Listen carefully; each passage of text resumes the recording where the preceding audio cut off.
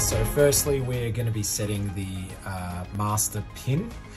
So to default it's 1, 2, 3, 4, but I'll go through the sequence now and you can essentially set whatever pin you'd like. So to do that you have to enter 1, 2, 3, 4 and then press program.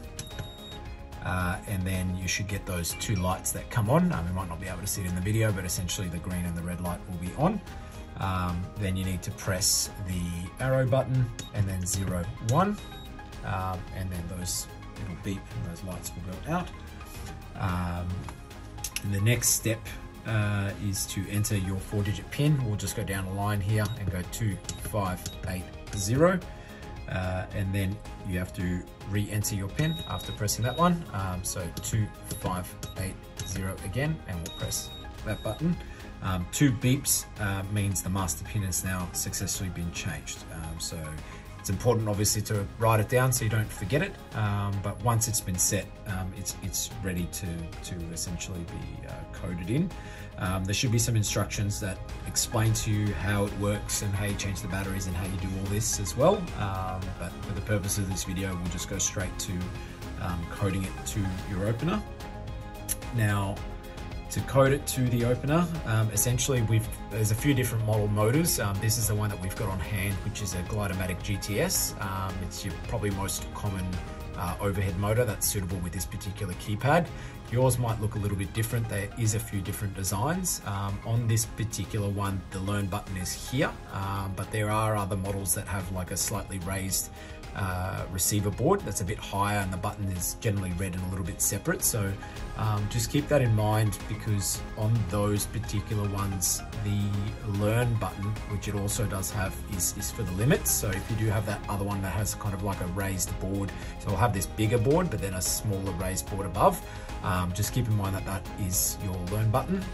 So ideally when you do press the learn button on your motor, if you press it just once real quick, a little red light will come on. So if that doesn't happen, you're probably pressing the wrong button, but if it does happen, you've pressed the right button for teaching the keypad.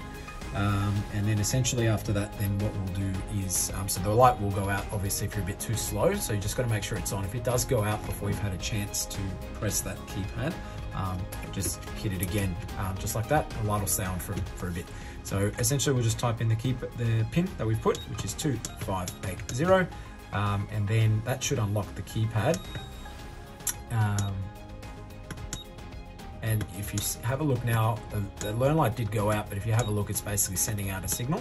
So to code it in, you just make sure the learn light's on, press the button you want to do, it's programmed in, press it again, it's made that door operate.